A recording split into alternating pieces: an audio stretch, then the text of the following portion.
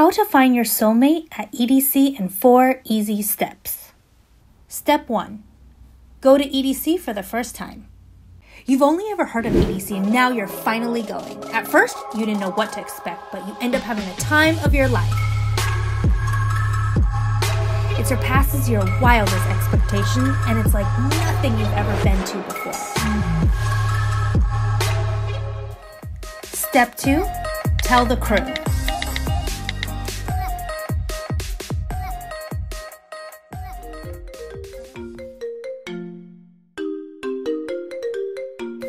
You want them to discover how jaw-dropping the stages are, the amazing artists that play there, dancing underneath the electric sky, all the micro experiences, and so much more.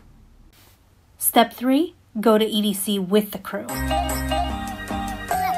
While there, you're not only enjoying all the partying and dancing your asses off, but you also love seeing your friends' faces as they see everything for the first time.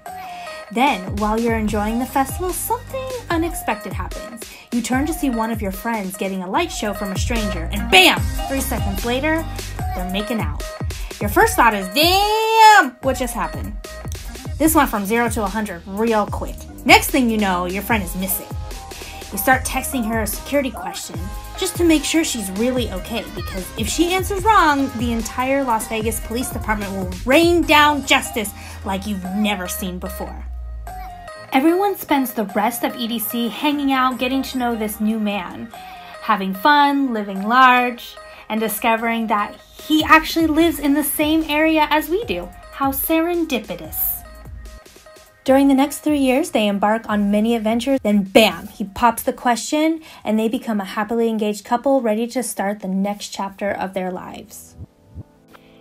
Sarah experienced her first rave at EDC 4 years ago, met the love of her life, has now come full circle, getting married at the place that started it all, EDC Las Vegas. You're so happy that your friend has found her soulmate, and who could have predicted that it would have been at EDC? Step 4 is realizing that it's not just about meeting your significant other at EDC, but about learning that soulmates come in many forms.